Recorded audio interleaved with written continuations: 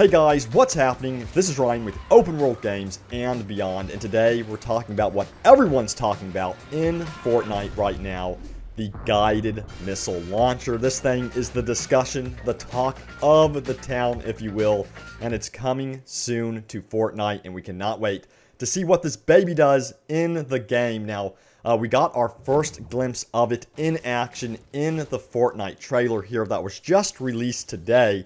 So this gives us our first real look at the Guided Missile Launcher. And, you know, many people are wondering, will it be too OP in the game? You know, how will it work exactly in the game?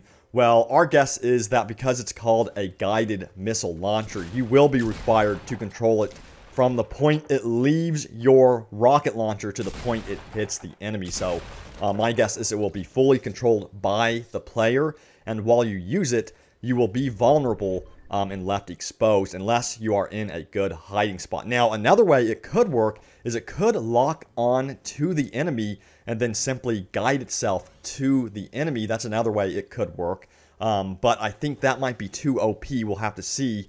Now, one way, of course, they could really prevent this rocket launcher from being too OP is making sure it emits a lot of sound, just like the other explosives in the game, such as the grenade launcher and the rocket launcher. Those emit a lot of sound. You get plenty of warning when they are heading in your direction. So I'm sure they're going to do the same thing with the Guided Missile Launcher. Maybe they'll have a lock-on indication or noise also going with it as well. So that way, if you are locked on by the guided missile, you'll know right away and have the chance to really build up around yourself and prevent yourself from getting hit by this thing. Now, it is described as death from above.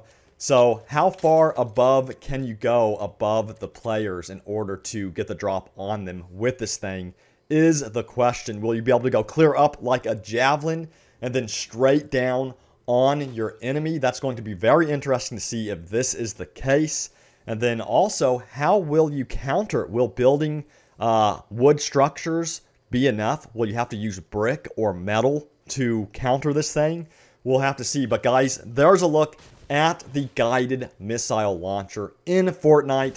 Let me know what you guys think about it, and when it releases, we'll let you guys know. And let me know, do you want to see more Fortnite videos over here on Open World Games and Beyond? Leave a comment down below.